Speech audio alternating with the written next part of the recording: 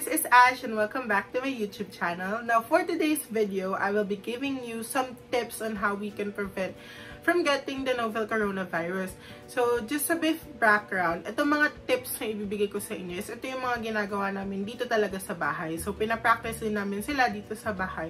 As well as one of the reasons why yung mga tips na ibibigay ko sa inyo is ito talaga yung talagang preventive measures. It is because both of my parents are frontliners, specifically healthcare workers po sila. So as much as possible, diba? Ayaw mo naman sanang magkaroon. So, hindi rin naman natin mat-take away na magkaroon ng risk na meron silang madala since nga galing sila from the hospitals. So, these tips that I will be giving will really help you prevent it, as well as mapababa yung rate na magkaroon kayo ng corona. So, before we start our tips, or before ako magbigay ng mga tips sa inyo, please guys, do not forget to hit the subscribe button down below and also the notification bell. Now, first tip that I will be giving you is that stay at home. So, ito, binibigay na sa atin ng government. Sinasabi na to, social medias and everywhere. Pwede nyo rin siya mabasa sa mga newspapers. But, alam niyo yun, if wala naman talaga kayong gagawin sa labas, if wala kayong importanteng gagawin sa labas, wag na lang po tayo lumabas sa bahay. Now, for example, ang rason na lang naman na ngayon para lumabas is either bumili sa palengke, sa SM, or any convenience store, and also if kailangan nyo ng maintenance, mga medicine shops such as Mercury Drug, etc. So, usually, yun na lang naman yung mga open ngayon. Since nga, it is already stated that we are in enhanced community quarantine. Pero kasi meron pa rin tayo nakikita mga tao na nasa labas.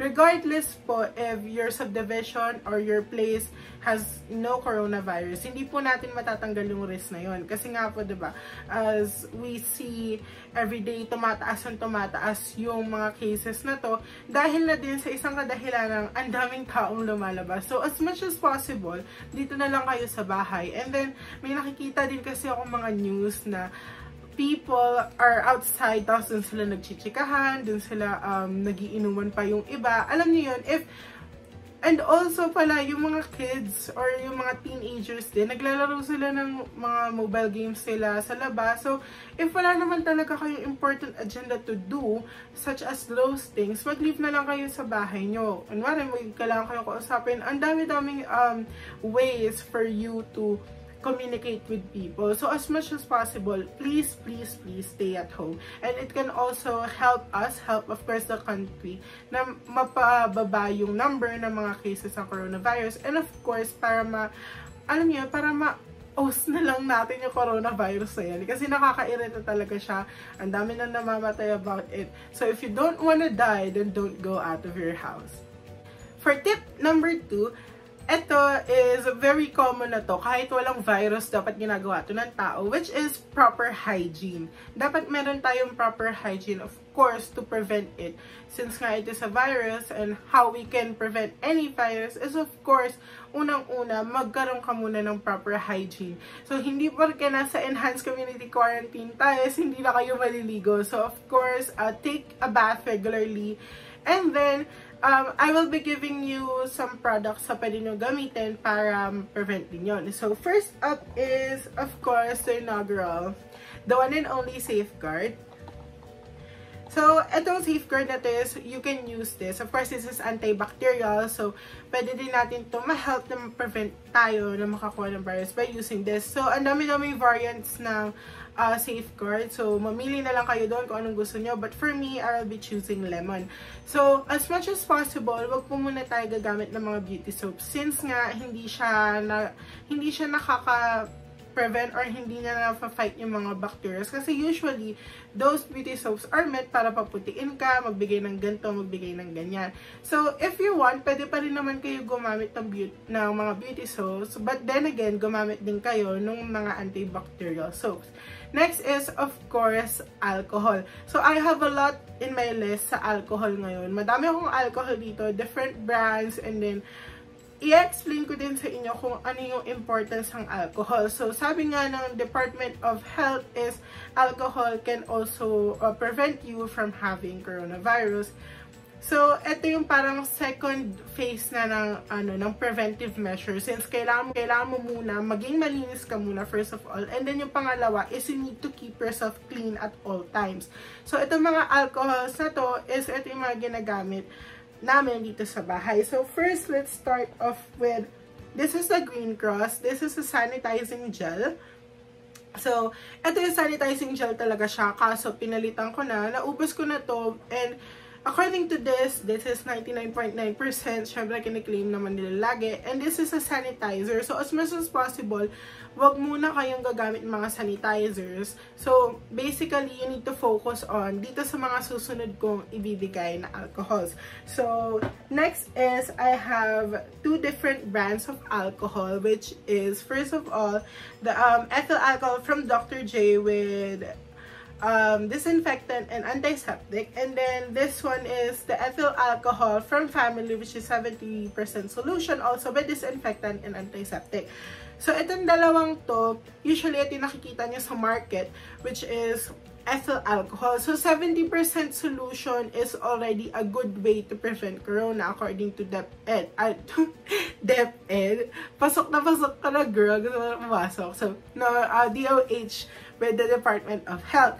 So, this alcohols is ethyl. So, ethyl and isopropyl lang naman yung dalawa. So, sabi sa akin ng parents ko, either way, pwede din naman. But as much as possible, they encourage you to use ethyl alcohol or isopropyl. Kung ano na lang meron si isopropyl and ethyl, as long as you have your alcohol. Next is, so ito na yung sinasabi ko kanina, which is the isopropyl alcohol. So, yan siya. So, ito yung isopropyl alcohol to, I would like to give a huge shout out to my ninang Casey for giving us this isopropyl alcohol. So, ito yung mga nabibili nyo na online. Since nga nawawalan na ng mga stocks ngayon ng alcohol, so ganito yung mga nakikita nyo online with this kind of tags. Ayan. So, ang hirap lang kasi sa mga ganito, hindi mo sure kung legit siyang alcohol, first of all. Kasi, maaamoy mo siya, yes, it is an alcohol. Maaamoy mo siya, yes, mafe-feel mo siya na parang alcohol. Pero, is the chemical formulation as alcohol ba talaga? So, medyo risky din bumili. Actually, kasi ito binigay lang sa amin. So, as much as possible, mina-maximize namin kung ano man meron. Since meron na rin shortage ngayon ng alcohol. So, hindi ko lang sure kung sa mga supermarkets or any convenience store is nag-refill na sila ng mga stocks. Since nung nag-enhance community quarantine nga is nagkaroon ng mga sold out sa mga alcohol. Ewan ko bakit nag-hoard yung mga tao nun. Parang for me, it's a no for hoarding. So, isa rin to sa mga pwede makapag-prevent. So, ayun. Now, with regards to this alcohols, madami tayong nakikita ngayon online na nagbebenta ng above suggested retail price.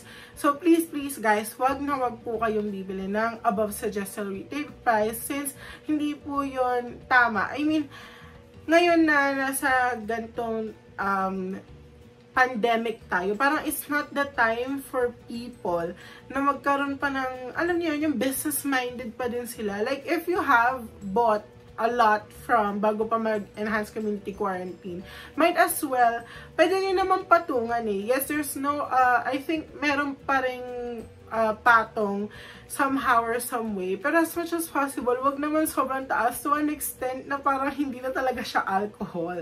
So, alam niyo yun, help each other. Yun talaga yung pinaka-kailangan natin gawin ngayon. So, yung mga sellers dyan na nagbebenta, seller din ako personally. So, alam ko na may mga times talaga na kailangan natin maging business-minded. But this is a pandemic and we need to fight it with unity. So, as much as possible, huwag niyo pong tataasan sa suggested retail price. For the third one, if of course, the proper washing of hands. Now, for tip number 3. For tip number 3, we should have proper etiquette when it comes to sneezing saka pag-uubo or coughing. So, eto mga tips na pwede ko ibigay sa inyo is really helpful. Lalo na ako, I personally have allergic rhinitis. So, hindi bago sa akin na araw-araw ko bumabahinga, tumuubo at namumulimot ako. So, these things can also prevent you from infecting other people, not just with corona. Syempre, ang daming bacteria, diba? Pag bumahing ka or nag-sneeze ka. So, as much as possible, ito yung mga kailangan yung gawin. So, first of all, I have here two types of tissues. So, ito sila. So, first one is, of course, the regular roll tissue. And then, the other one is, this is a foldable towel. Yan. This is from Levi ata to, or Levi, yeah, L-I-V-I. So, when it comes to this thing, so ito kasi mga disposables to. So, as much as possible, ina-encourage ko din kayo na gumamit muna kayo ng disposables ngayon rather than using the cloth. So, ang ginagawa ko with it when it comes to tissues, so ginagawa ko, kunwari ito, this tissue is already a 2-ply. So, gagawin ko siyang 4-ply by doing this. So, iikot ko siya sa kamay ko ng 3 beses and then saka ikakat. So, as well, yung thickness na nito or yung kapal nito is already like a 4-ply. So, ito parang okay na din to not spread any virus at all. Ganon. And then, for paper towel to, yes. Actually, ito kasi, foldable kasi to. So, ang isang paper towel, ganito siya, tingnan, ito yung isang fold niya. Kasi diba naka-fold siya sa loob. So, usually kumukha ko isang fold. Tapos ipo-fold ko pa siya sa gitna. Tapos, wala diba, bahing, para, o kaya sasakto sa circumference from nose mo hanggang dito sa may chin. So, ito din, pwede nyo sa, after nyo, kumari, bumahing, fold nyo lang siya on the different side. Baliktarin nyo, takpan nyo yung nagamit, ganyan. Tapos, para malinis pa rin yung circumference nung mouth nyo. Next one is, ito yung sinasabi ko kanina na pwede kayo gumamit ng mga panyo. So, I have 3 types ng panyo ngayon. Actually, isa hindi. This is a handkerchief. Ito. So, usually, handkerchief kasi masyado silang manipis. So, pag bumahing ka, dito medyo tatago siya ng konti sa side na to. So, usually, ayan. So, kumari, bumahing ka dito, tapos naka-fold siya, dito, mapupunta rin siya dito. So, as much as possible, hindi ako gumagamit ng hanky when it comes to sneezing or coughing. Ito, sobrang reliable nila if for pawis, ganyan. Pero if sneezing and coughing, I don't think so. Depende actually sa brand. Hindi ko kasi mahanap yung mga, meron kami dito sa bahay, mga Armano Caruso na mga ganito, which is very, very helpful kasi medyo mas makapal yung tela nun and mas good siya to prevent it. Next is, I have a bench bat. Ito yung rectangular one and then this one is the square shape one. So, sa square shape naman, ang ginagawa ko, kunwari, bumahing ako this side. Bahing. So, so, we need to flip it like this. So, eto na yung gagamitin mo. So, as much as possible, huwag kang masyadong babahing sa mga ganito. Kasi nga, hindi mo na alam, mamaya hindi mo na alam na yung side pala na pinang-dadab mo sa face mo already is yung side na binahingan mo na. So, napaka-unhygienic nun. Again, for tip number 2, we should have proper hygiene. Now, ito usually yung gamit ko, which is the rectangular one. Mas malaki kasi siya. So, fina-fold ko siya like this. Ayan, fina-fold ko siya ng ganito, like a box na siya. So, pag binahingan ko to, pwede ko tong i-fold pa ganyan. I can still use this. And then, pag sinara ko tong ganyan at binaliktad ko to, like this, magagamit ko pa tong dalawang side na to kasi binahingan ko andun sa may loob. So, ito usually yung mga ginagamit ko pag sa labas, kasi syempre ang hirap na may dala-dala kang tissue, so hindi naman usually lagi is may available na trash bins, lalo na pag asa SM or what. So, ito yung mga ginagamit ko. And then after that, make sure na i-disinfect nyo tong mga ganito nyo, lalo na kung ginagamit nyo ng ibang family members. So, another way to prevent it by using, again, tissue and hankies or yung mga panyo.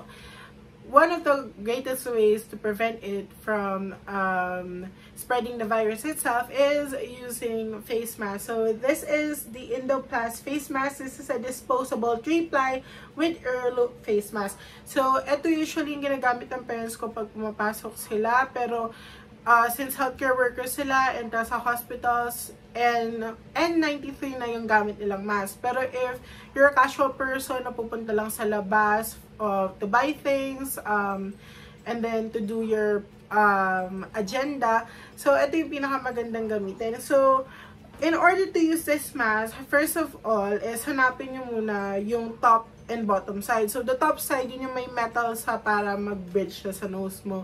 So, in my case, ito yun. Ayan. So, yung isa kasi nasa baba is wala naman siyang metal. Then, next up is, this is the ear loop. So, as much as possible, wag na wag niyong hahawakan tong blue side na to. Kasi ito yung nasa labas. So, to avoid contamination, wag na wag niyo siyang hahawakan. So, ang hawakan niyo lang is yung ear loop. Now, ang nasa loob is usually yung white side. And that is the advisable side sa mga mask is yung white side yung nasa loob or yung nagtatouch dito sa mouth, ay sa mouth mo and sa nose. So, mouth and sa nose mo. So, in order to use this, syempre, hawakan mo yung ear loop, is fit mo siya sa face mo, and then, bridge in into the nose, tapos saka mo ibaba to. So, pag nagagamit mo na siya, syempre, ganito na siya, ganito na yung itsura niya. Then, after nun, gamitin, is sa ear loop mo siya tatanggalin dito. Avoid really na mahawakan tong blue side na to. If mahawakan mo man siya, you clean your hands properly again. So, again, dito siya sa ear loop, tanggalin mo, and then, kailangan mo siya i-dispose properly.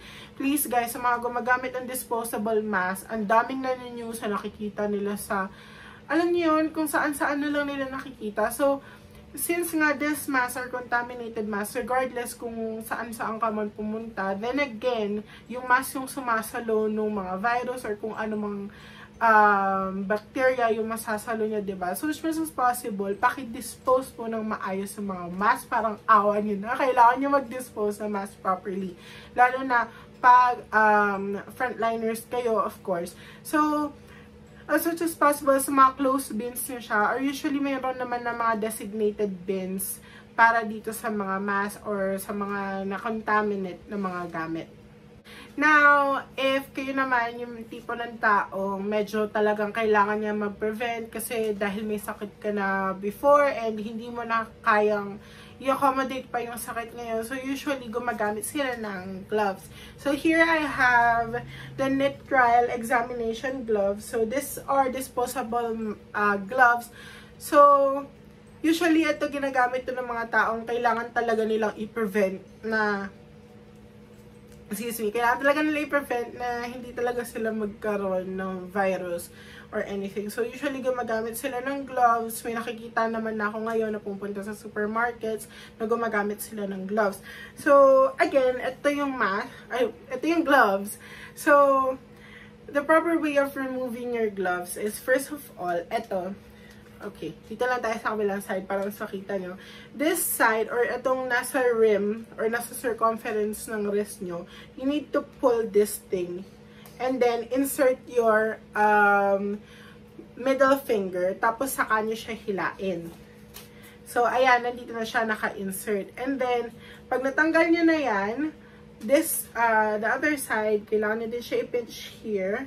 Yung pinakadulo lang yung i-pinch nyo, and then, insert nyo siya sa loob para magkasama silang madidispose and then saka nyo ito itapon. Again, sa proper trash bin, closed trash bin, or if may designated trash bin siya, doon nyo siya itapon. Now, for tip number 4, the tip that I can give you is, of course, proper disinfection ng house nyo. So, ito yung mga ginagamit namin para makapag-disinfect sa bahay. So, the most common thing na ginagamit and advisable din siya is this sunrock. So, this is the sunrock's original. This is a bleach. This is a 6-in-1 total clean siya. So, again, sunrocks, of course, atin sa Pinas, kilala naman na to para mag-disinfect. So, ito, ginagamit namin to with 1:4 yung measurement or yung ratio na ginagamit namin. So, sa isang timba is parang for 1 timba, 1/4 ng timba na yun yung ginagamit namin with this sunrocks. So, another, actually same brand but different variant, I have here the Sunrocks Bleach Plus. So, ito usually yung, ito yung parang medyo thick, medyo bubbly. So, ito medyo konti lang talaga yung gagamitin nyo since ito, very effective naman siya sa panglinis ng bahay or kung saan nyo man siya gagamitin panglinis.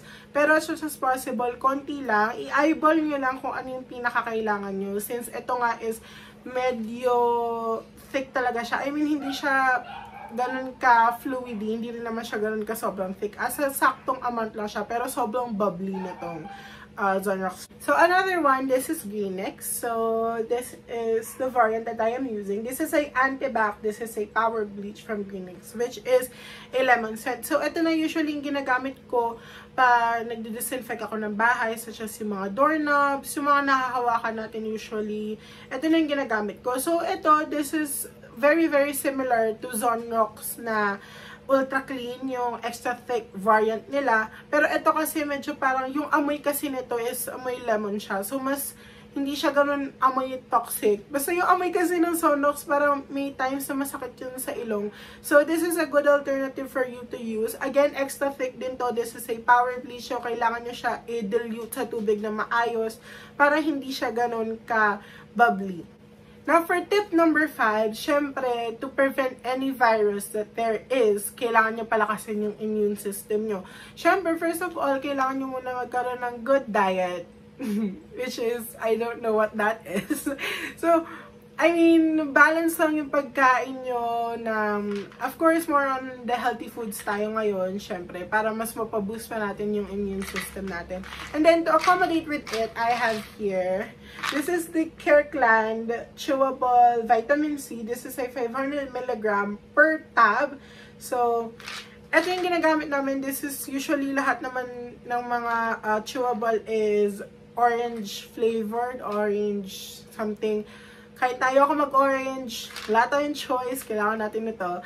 So, this can help you boost your immune system, of course, and to fight off those viruses and bacteria as well. So, pag gagamit kayo ng mga vitamin C, make sure na trusted nyo to or nagagamit nyo na or ito yung in-advise sa inyo ng mga doctors. So, as much as possible, dapat na-consult nyo to sa mga doctors na if pwede kayo gumamit. Or if may mga questions kayo, actually meron dito. This is actually from the US. Ewan ko sa mga local brands natin if meron. So, ayan, meron dito. I don't know if you can see. Pero meron dyan mga caution on kung sino yung mga taong hindi dapat gumagamit ito. Pregnant women, kailangan ng consultation, ganyan. So, as much as possible, i-consult nyo muna kung okay lang ba na uminom kayo ng mga vitamin C's or any supplement na meron kayo. So, madami naman dito sa Pilipinas, mga local brand from Unilab, ganyan, na madami tayo ngayon. Kaso nagkakaubusan na din sila. So, as much as possible, if kaya nyo makabili ng medyo madami-dami, tapos pinayagan naman kayo ng store na bibilan nyo, why not? So, that is a great way also to boost your immune system. Now, that's it for my video. It is now a wrap for me. Sana may natutunan kayo with these preventive measures and then sana gawin nyo din sila kasi it's very helpful for me and of course na nagagawa namin dito sa bahay and nakikita naman namin na so far wala pa naman and hopefully talagang wala ma-infect. So, sana na din mag-stop na yung virus na to kasi ang dami-dami nang nahihirapan lalo na sa iba't ibang mga countries. Hindi lang tayo yung country na nakakaranas ng ganito.